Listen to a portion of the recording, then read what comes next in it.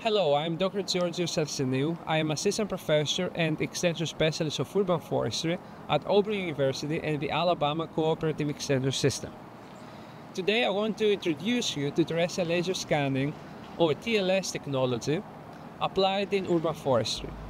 So terrestrial laser scanning, or TLS, was first introduced in forestry back in the early 2000s, and since then there has been a dramatic increase of applications of TLS technology in traditional forestry, but also in urban forestry. So TLS is an active remote sensing technique, which means that the laser, here we have a terrestrial laser scanner, the laser produces energy to generate millions of laser pulses that are emitted, and those laser pulses capture the three-dimensional structure of the surrounding environment by creating what we call point clouds of the surrounding area. So these point clouds are 3D representations of the surrounding areas of the terrestrial laser scanner.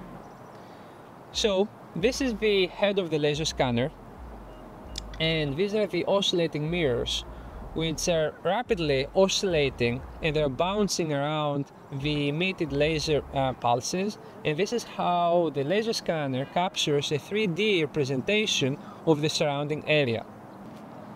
So now let's talk about how we actually use the laser scanner. So this is the head of the terrestrial laser scanner, which is the most critical part of it, and the first step is to mount it on a tripod. The second step is to make sure that the scanner is leveled. So we need to adjust the legs of the tripod to make sure that it is level. Then the next step is to create a project for the scanning.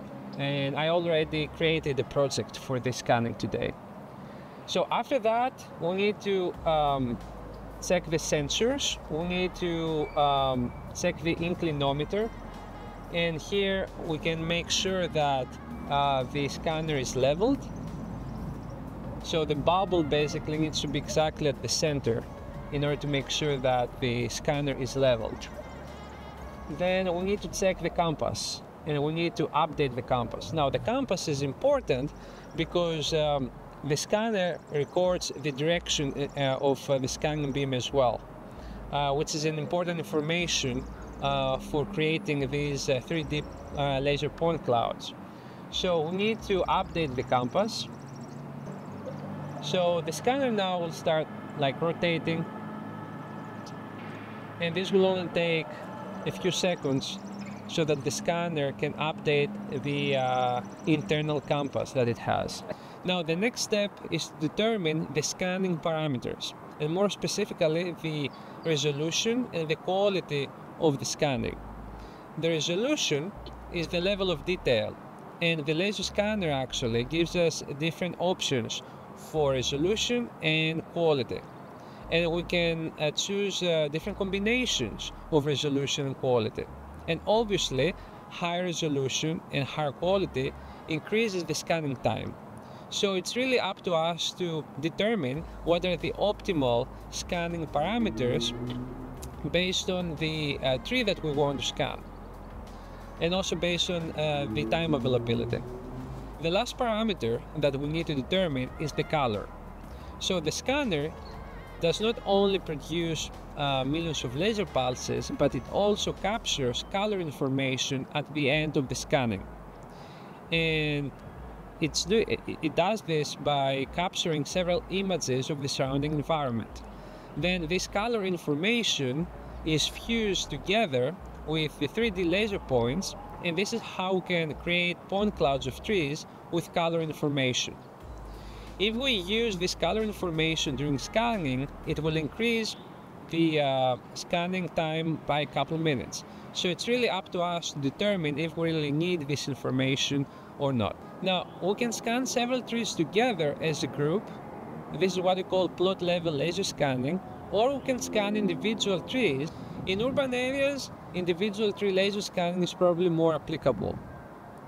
In order to scan a tree and create a complete 3D representation of a tree, we need to scan it from different distances and directions and we usually scan a tree from 4 different distances and directions.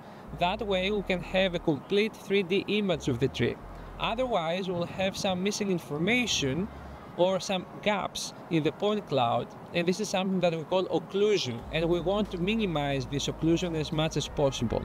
Eventually, we need to merge together all these different laser scans in order to create one single point cloud, and this is something that we call co-registration. In order to combine the laser scans together, we need to have some identical objects in the scene, and therefore we use these foam spheres that are all identical and they have the same size. And then the algorithm based on those spheres can tie together all the different laser scans and create one single point cloud. And now we're ready to scan the tree.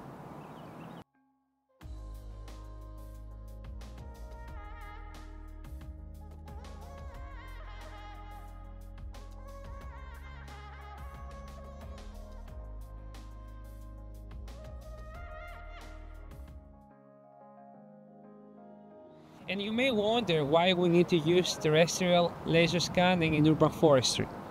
With this technology, we can drive very detailed information about the 3D architecture of trees that can inform statistical models to estimate the probability of tree failure, which is very important in urban areas, but also to estimate the biomass and the carbon stocks of urban forests.